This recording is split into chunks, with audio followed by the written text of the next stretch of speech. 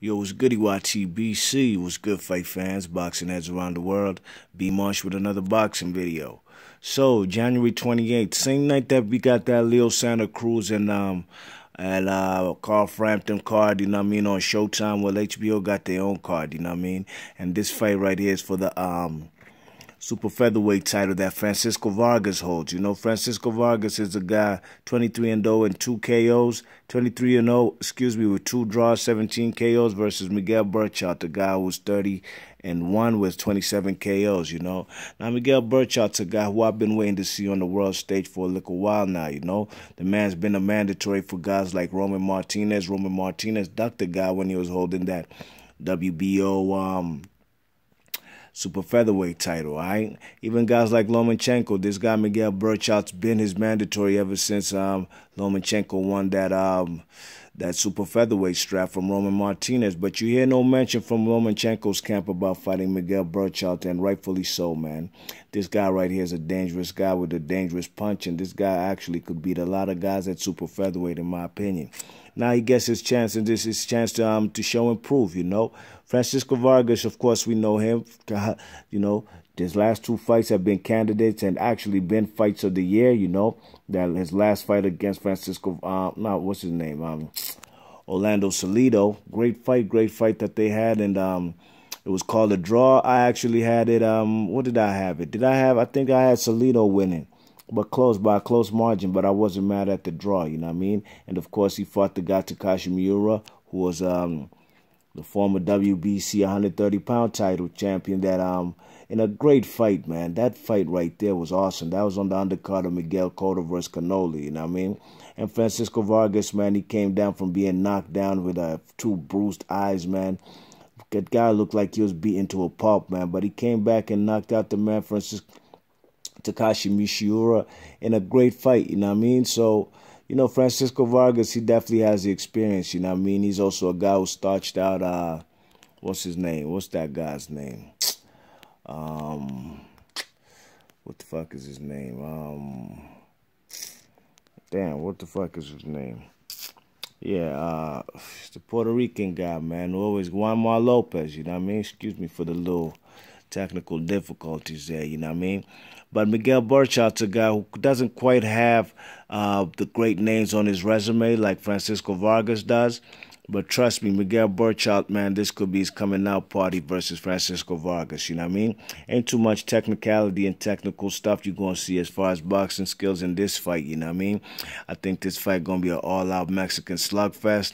Miguel Berchalt will show tendencies to box, you know. Both guys are almost about the same height. 5'7" is Miguel Berchalt with a 71-inch reach versus Francisco Vargas, who's 5'8" with a 70-inch reach. So like I said, they pretty even as far as reach and height, you know. But the guy Miguel Berchalt, man, this guy's a serious puncher, man. This guy, his last numerous fights, man, I could say his last 6 fights and above and beyond have not gone the distance. He's getting rid of fellas, you know what I mean? I forgot the name of that Thai guy, the Thailand dude that he fought. The guy was like 61-2 before he fought him. The Thai guy only had 2 losses in his career, one to Chris John and one to Vasil Lomachenko, and both guys went the distance with that particular Thai guy. I can't remember his name right now. I'm terrible with them Thai names, man. They so long, and you know, but the guy Miguel Berchalt, man, he knocked this guy out, man. He actually stopped the guy, I believe, in like 4 rounds, you know what I mean? So Miguel Berchalt, man, like I said, he's probably going to be making his coming out party on HBO on the 28th. And, you know, when it comes to picking this fight, you know, it's really a 50-50 fight, you know. Francisco Vargas is also a guy who definitely has a amateur pedigree. You know, he's a former Olympian for Mexico. A guy who definitely has the experience. But as you can see, as far as fights, the guy Miguel Berchalt has more fights under his belt, you know. But, you know, this is going to be, like I said, an all-Mexican slugfest. Miguel Berchalt will box in spurts, you know what I mean? But he's only going to box to set up shots so he can throw that right hand and definitely destroy this guy, Francisco Vargas. And I think that's what's going to happen, man. I think Miguel Berchalt's going to win this fight on a stoppage, you know what I mean? That's my prediction. I think he's going to stop this guy. A 50-50 fight. I won't be surprised if Francisco Vargas can pull it off because he showed he got He's a tough dude, man. He's a tough dude from that Takashi Miura fight, man. She definitely showed and proved why he is a guy to be favored in this fight and why he is a champion, you know. But I think this guy Miguel Berchalt, man, is a hungry dude, man. He's been stiffed from the WBO mandatories that he's rightfully should have had against guys like Roman Martinez and Vasyl Lomachenko. Well, he gets his WBC shot, so there's no use of crying over spilt milk. He's even fighting now for a more prestigious belt. And I think the guy's going to get it done, man. I think he's going to have a stoppage, a late round stoppage. Which rounds? I don't know. Maybe 9, 8. But between 9 and 11, you know what I mean?